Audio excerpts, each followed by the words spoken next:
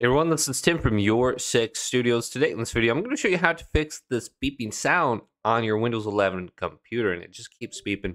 Sounds like you plug something in, and then it keeps beeping. So let's go to Start, go to Settings, and then go on over to where it says System, then go to Sound, and scroll on down under this list, and we want to go to the Volume Mixer.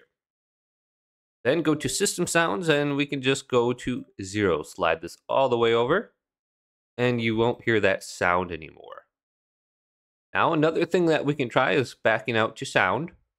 Scroll on down, and let's go to where it says More Sound Settings. Then this little box will appear on your screen. Go over to Sound on the top.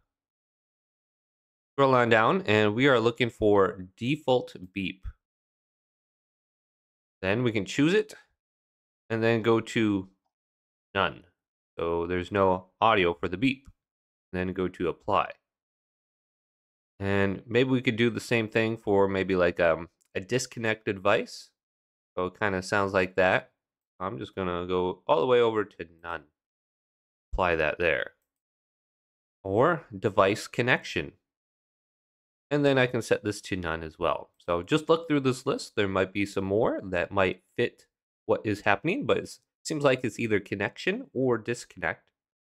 And then we can go back to OK. Now we can try the volume mixer again to see if that fixed the issue. And I don't hear anything under my system sound, so I don't have to mute it under here, but that was a quick little helpful way to just mute it quick. Now, if you are getting some sort of disconnect beep, it could be because you have a USB that is kind of like faulty.